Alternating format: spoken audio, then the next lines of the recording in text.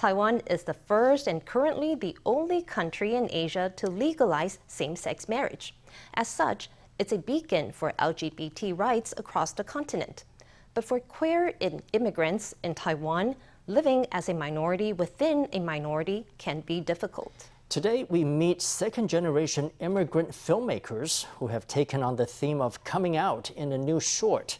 Their film, Actually, I Know Everything, directed by Chen Tzu-hsuan, focuses on the huge differences in attitudes that can exist in families in Taiwan and makes a plea for mutual understanding. 你不觉得女生亲女生，男生亲男生很奇怪吗？ This short film, directed by Chen Zixuan, explores the dilemma of coming out as queer to one's family. 你也不是不知道，我爸想法太传统，我不想破坏跟家人的关系，也不想破坏跟你的关系。其实是因为在网络上看到一篇文章，然后有人在分享说 It came from me seeing an article online where someone shared the story of coming out to her mom. The ending was very touching, and I wanted to turn it into a film. And then in the middle, we really added some perspectives from the mothers of the two families to create a feeling of conflict. It's no simple thing to separate family ties from romance. In Actually, I Know Everything, characters become more accepting as they come to understand each other's perspectives.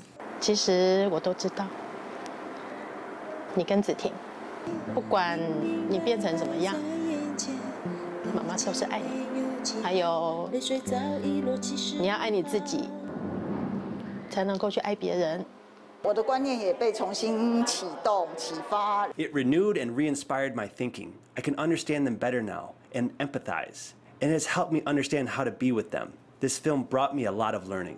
The plot of the film is a microcosm of the filmmaker's own experiences. The director is a second-generation Indonesian Taiwanese, while crew member Li Zhihao is a second-generation immigrant with a mother from China, and the two families have diametrically opposed views on LGBT issues. With the characters of the two mothers and their different personalities, we wanted to represent different views on homosexuality among the general public. The intersection of queerness with immigration in Taiwan is one we don't often see on screen. This film makes a heartfelt case to replace prejudice with mutual empathy and respect, creating a society where we celebrate love in all its colors.